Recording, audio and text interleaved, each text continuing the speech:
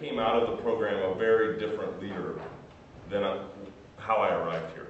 I'd been a shop floor supervisor and I'd had some of those experiences, but the LGO program completely changed the type of leader that I was and my capability as a leader to affect change in an organization. When I went to China, I was really put to the test because we were starting up a factory from scratch with a team that didn't know our business.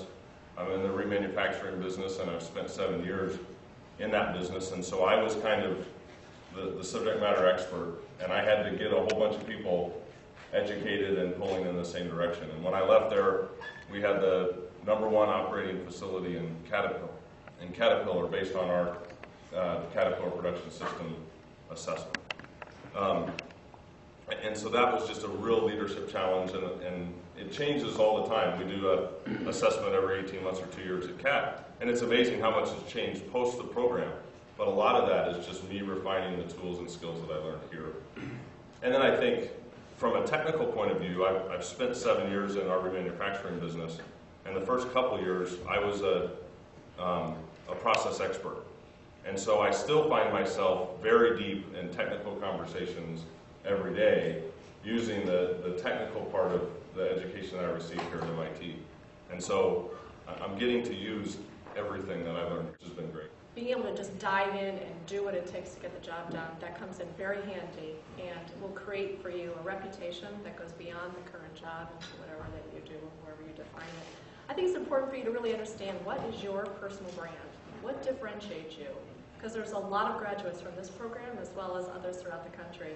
What about you is different? What are you going to bring to the party, and what can you provide a future employer, I think is really important. I also think it's important to know yourself. What are your limitations? What can't you do? What don't you like to do? Know what you're passionate about, because if you can combine that passion with the job opportunity, that's real good. One more question is, have you utilized the LGO network? I've used it for every job opportunity, as has my husband. Neither one of us have interviewed for a job since we've left MIT. Any job opportunity has come through the network, and typically it's come fast. But I would say that this is the most important network that you will establish, and that will ring true for many, many years. Challenge. Look for things that are hard, that you're passionate about. I mean, I guess start there. You need to find out what you're passionate about, what you really want to do.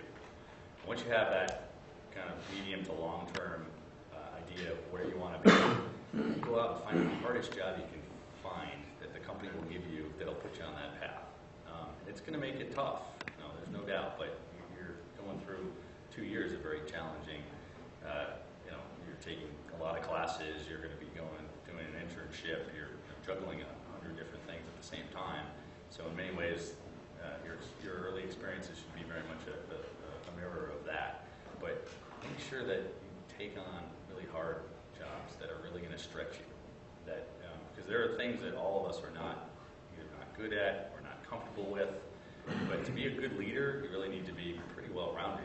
And so force yourself into those situations where you are going to have to do things that maybe you're not so comfortable with, so that you become better at that skill. And so what you want to find is a company that's willing to throw a lot at you, that is aligned with where you want to be long-term. A lot of the roles we hire LGOs into are specifically shop floor roles to start.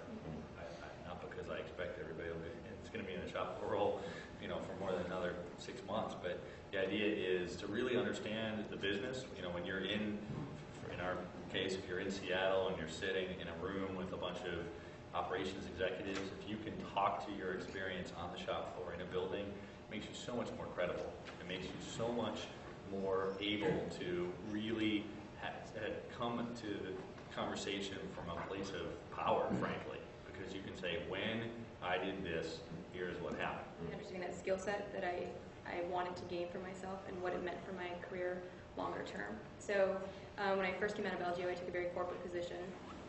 And I had never worked for a large organization before, so I learned a ton. I mean, it was really, really fantastic experience. But it also taught me that I wanted to get to the fundamentals of our business. And so rather than taking a promotion in what seemed to be a very sexy role, I went to work in manufacturing on the plant floor. and manage a team in that area, and really work on my leadership skills and understanding the fundamentals. And then I use that as kind of my guiding principle for the next few years, saying that I've gotten the big picture view, or at least enough of what I need right now. It's important to me when I think of my longer term career growth to know that I will not hit a glass ceiling, I will not become administrative, I will not become kind of a support role that I don't want to be in, because I have the basics and I have them down.